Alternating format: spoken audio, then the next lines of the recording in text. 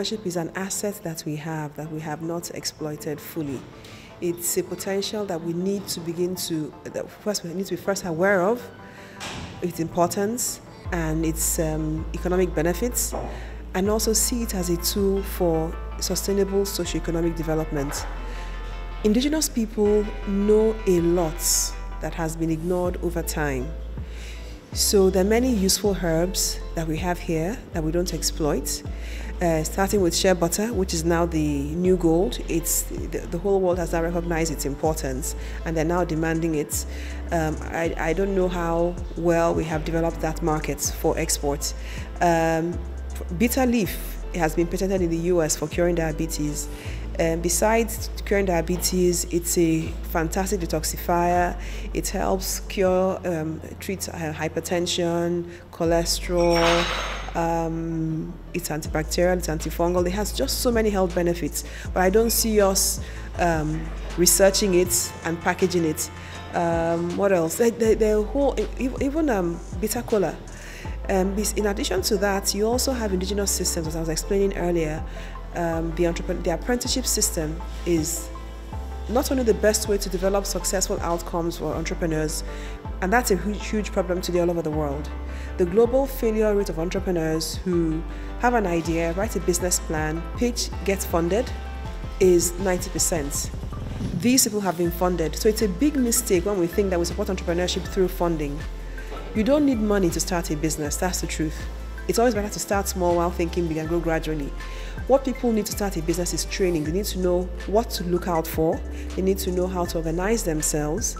And they need to work with an existing entrepreneur to understand the way things are done, and then be ready for funding. Now, we could argue that there are new ideas today. So where do you find someone to work with on these new ideas? But even with those new ideas, it's best to start from where you are. So when Mark Zuckerberg started Facebook, he didn't start on a large scale. He started from his dorm and kept on evolving Facebook till it became a very big thing. So start small, think big. The most important thing entrepreneurs need is training. And indigenous people understood that, which is why they were using apprenticeship.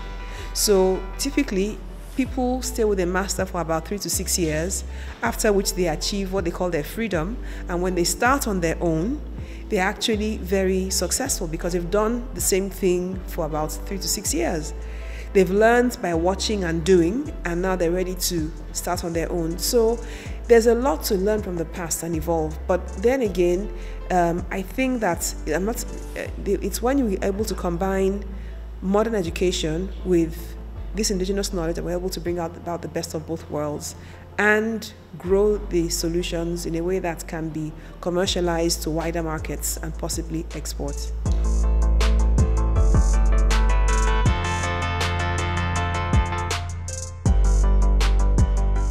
So it's a good thing to develop managers, but I've found out that entrepreneurial training produces even better managers. So here at the school, we're gradually looking at making the thrust into developing people with an entrepreneurial mindset, which simply means developing people who have a mindset for creating solutions and continuous improvements. Because the core of entrepreneurship is being a solution provider. That's a real thing. Unfortunately, most people think entrepreneurship is about how to make money for myself. And people with that mindset tend to fail. If you look at the best entrepreneurs in the world, the wealthiest in the world, not for themselves, they all set out to create solutions that have been so good that the rest of the world is demanding those solutions, and that has led them to become super wealthy. So as I said before, it's really about training. Once you understand the fundamentals of entrepreneurship, it's easier for you to be successful as an entrepreneur.